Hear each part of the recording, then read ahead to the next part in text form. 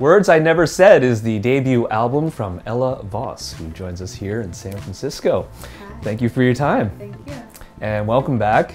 We are actually, gosh, I want to say 7 months removed or something along those lines of your last visit here. Yeah, right. And it's a different venue, and now every time you come back, it seems like a incremental progression. Yeah. And first of all, how does that feel? And part B, how do you prepare for these bigger audiences? Well, it feels great. It feels cool. No nervousness, no.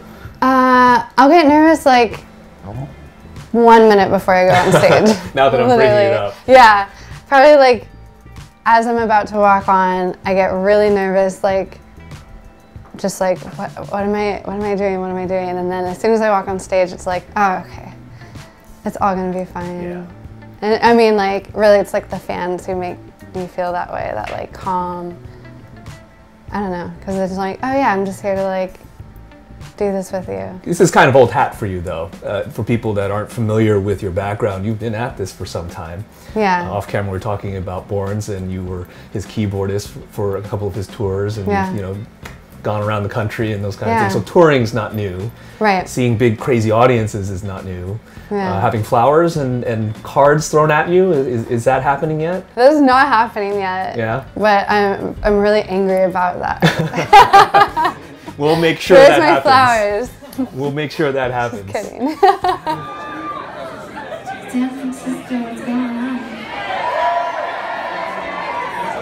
This album is getting a lot of attention. It's been many years in the making. Yeah. And we can basically track this by the age of your son, Right. who helped inspire this piece of material. Right. Motherhood is I take it, going well. You're smiling, you don't look tired. And oh, thanks. Is he on tour with you? No. I don't think he would enjoy it. He's only 2.5. So he came. 2-year-olds would love it. Yeah. You should be busting in. He came to one show, and like after 30 minutes in the green room, he was like, I want to go home. Like, what is this place? It's dark and cold, and you know, venues are, you know, a little rough still at this stage. It's like bars and stuff. Right. But when next tour, he'll probably come.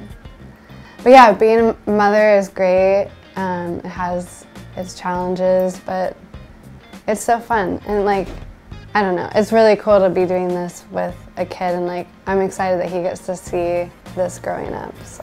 Some of the tracks on the album are definitely fit for 2018 in regards to women's rights. You Don't Know About Me, you know, that particular track, and a lot of people have taken that track and used that as their anthem as well. Yeah. When was that written? And again, the aftermath. Right. So that was written in October of 2016, so right before the election. And when I started writing it, I had the title. I had You Don't Know About Me, and probably the next day I watched this video of this interview of this woman interviewing an anti-abortion representative in Ohio, and he was like talking about why he's so anti-abortion, and she asks him this simple question. She just says, why do you think a woman would have an abortion? And he kind of stumbles around trying to answer, and he ultimately says, well, I don't know. I'm not a woman. It's something I've never even thought about. And it was just like, oh, like, what? How do you not think about that? And it kind of was like, oh, this is the problem that we have right now. Like, we just don't listen enough to each other. Like, he obviously just hasn't opened his ears and listened to someone talk about this, because otherwise he wouldn't think, I don't think he would think the way that he is. And so when I was writing that song, I was just, you know, I was kind of angry about it, but that song and the whole album is kind of like, yeah, we have to share these stories, and we need to listen to other stories, and that's the only way we're gonna grow and change, and yeah. So moving forward, like we talked about, a lot of this material, a few years old, a couple years old. How are you dealing with the socio-political climate today, and are you penciling in some thoughts? Yeah, but I think I've kind of shifted into a point where I'm trying to just learn a lot more and just like gain a lot of information and have like a better understanding. So that's kind of where I feel like I'm at right now. Like I'm just always listening to podcasts and reading stories about things happening, I guess. And I feel like that's gonna probably work its way into some songs, but not like, I'm not sure how or anything specifically, but it definitely will.